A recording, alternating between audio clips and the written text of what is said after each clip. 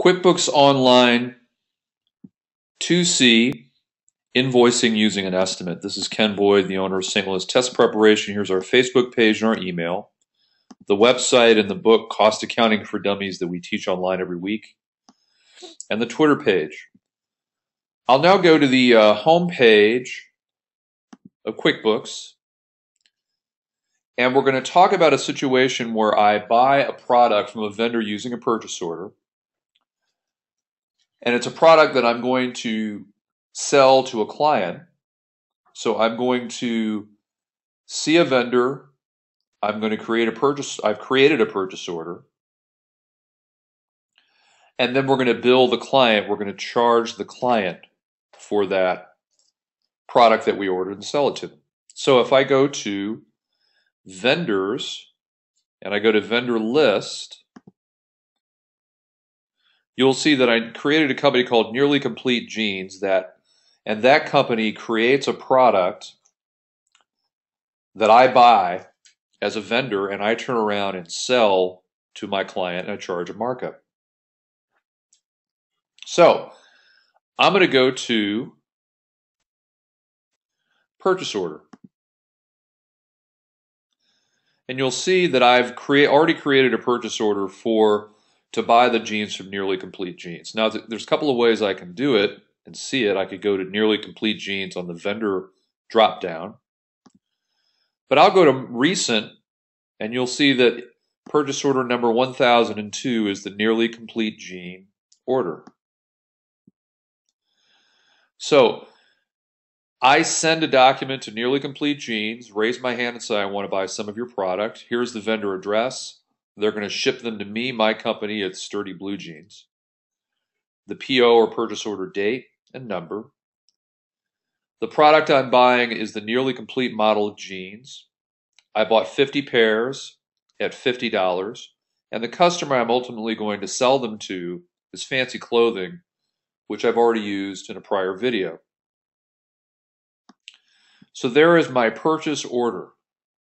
There is my purchase order. And in fact, I'm going to, let me change this amount here because I'm going to, let's just say that I buy 10 pairs, 100 pairs, I'm going to make that 5,000. Let me see if I can get that to change. You see that I've got it itemized by product or service.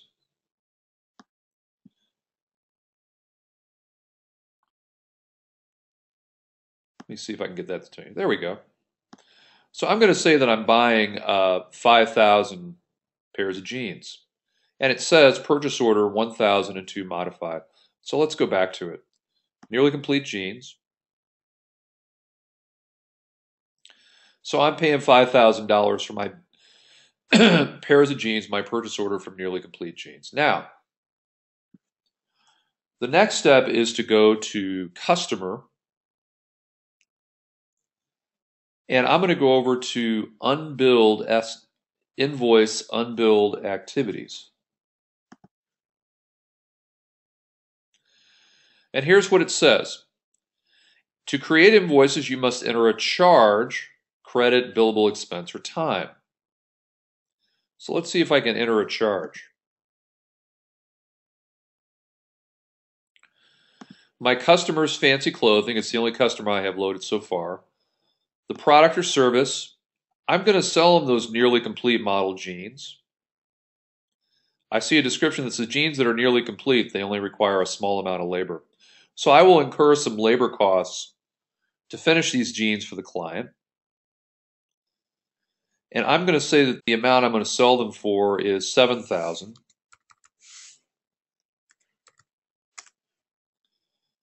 And if I hit save,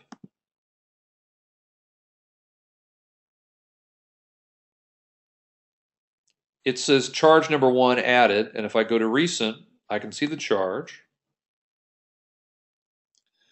And so I can see that I've charged a client. So again, what I did was I went to unbilled activities. I created a charge and Fancy Clothing a customer that I sell to. bought my nearly complete model, was charged for my nearly complete model jeans for $7,000. So I bought them from nearly complete for $5,000, and now I'm selling them for $7,000. Now let's go to customer invoice. Choose a customer first. Fancy clothing. And we see down here unbilled charges, credits, or expenses. So I can now select the charge to this client. I'm going to hit plus. Let's just see what happens.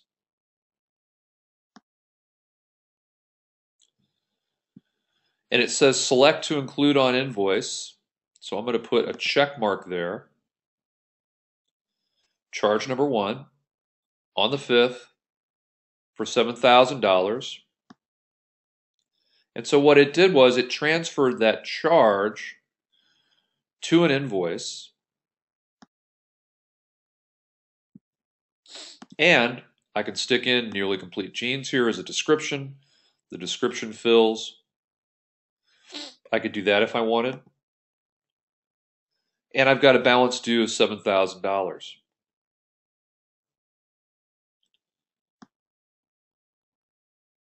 Some other features on here that you'll notice, and we covered them when we did the last, when we did the estimate.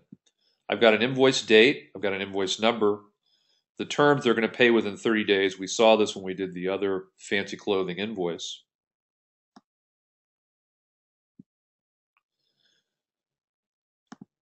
I can pick the product that I want.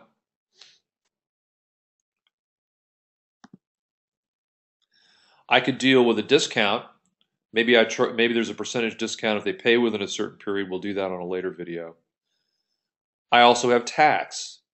Maybe I have to collect sales tax and pay that to a taxing authority. So I'm going to hit save, and let's just see what happens now.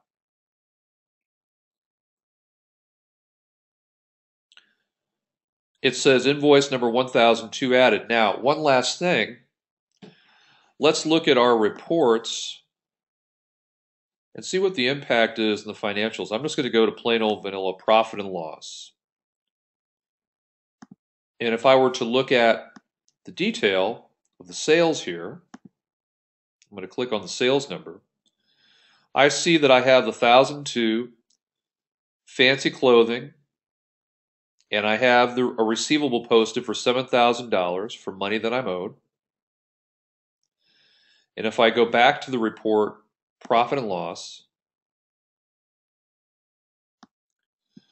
I have a sales number there, and I just saw that I have a receivables number. So if I went to report balance sheet, and I have an account receivable, and I click on that, I see that I created an invoice on the 5th for fancy clothing for $7,000. So one side of the transaction is under accounts receivable. I go back to profit and loss. The other side of the transaction is under sales, $7,000.